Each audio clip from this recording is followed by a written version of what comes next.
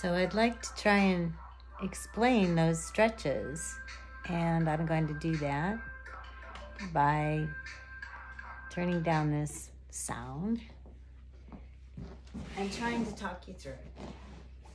So the first one is just a straddle position. You just want to make sure that when you put your elbows in the middle and you're going to bring your nose to your knee, this hip stays down. You're going to place your shoulder down, look forward with your ear down, bring this leg back. This hand comes over your head. Try to press your shoulder behind your ear. Get a nice full stretch, side stretch here.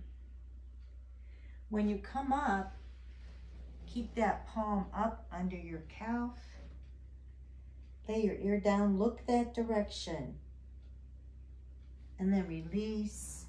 You'll feel a nice stretch from your hips through your shoulders, body parts that don't have limbs to extend. Then you will repeat to the other side. On the other stretch, want to bring your hurdle position. Bring that foot up under your hip, and then grab both toes with opposite hands. Bring your nose down, and then come up. Release that foot, bring the toe up, pinky toe toward your waist. Bring your hand up over your head.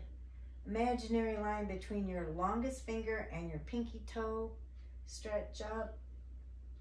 And release the foot down, release the hand down.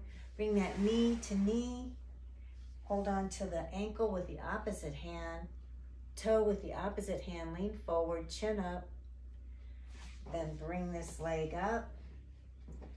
Toe up, grab underneath, chin down. Forehead, ear, elbows out, and lean back, tap the elbow. Lean forward, tap the elbow. And then bring that heel into your bodice and just relax and forward. So that's it in a nutshell. Stretching your body parts that don't have the limbs. Feels so good.